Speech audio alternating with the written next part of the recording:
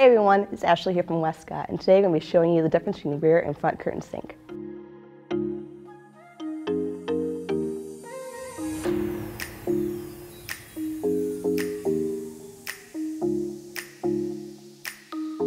For this shoot, we wanted to go for a monochromatic look, but add a little bit of a creative flair. When doing light trails, one of the most important things you want to think about is whether you're using rear or front curtain sync.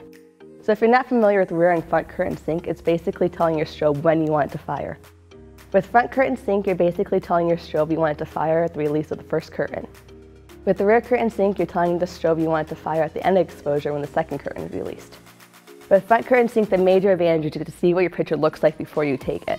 So the major disadvantage of front curtain sync is that the light trails are going to look a little bit unnatural. For this shoot, I actually kind of like that look since it's more of a fashion editorial look. But if you're shooting something like a moving car, if it's moving forward, the tail lights will look like it's going in front of it.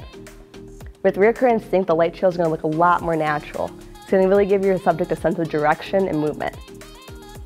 As you look at these two photos, you can really get a sense of direction and movement.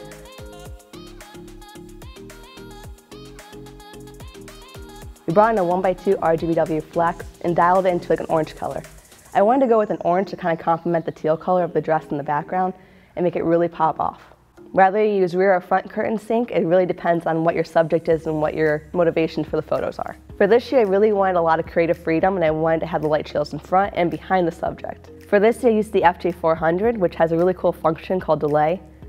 This allows me to set exactly where in the sequence I want the strobe to fire. For this photo, I wanted the light trails both in front and behind the subject, so I chose right in the middle at ½ a second, but you can choose up to 1/100th of an interval. Some tips when doing a shoot like this is you want to make sure the room is as dark as possible. So make sure all your ambient light is turned off, including your strobe mounting lamp. If you leave it on, the light will show up and it'll make your subject look blurry and like a little out of focus. Don't forget other ways you can add motion into your shot. For the second half of the shoot, we actually took my camera off of the tripod and tried different ways like panning and zooming, just to kind of add like more dynamic motion into the photo.